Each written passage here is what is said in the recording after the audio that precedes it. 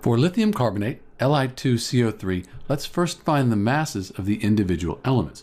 We look on the periodic table. This is the number below the element symbol. It'll have a decimal point usually. For lithium, we have 6.94.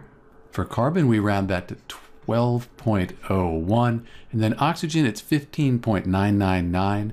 Let's call that 16.00.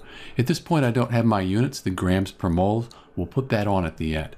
So I have 6.94, and I have 2 lithium atoms. So let's multiply that by 2 plus the 1 carbon. That's 12.01.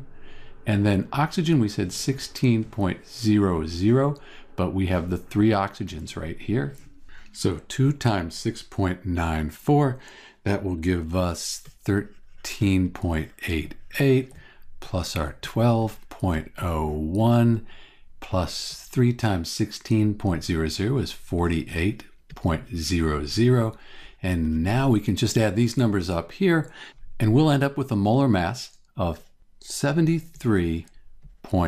And we want to make sure we put in the units, which are grams per mole. That means that 1 mole is going to weigh 73.89 grams. And that is our final answer. This is Dr. B with the molar mass for lithium carbonate, Li2CO3, and thanks for watching.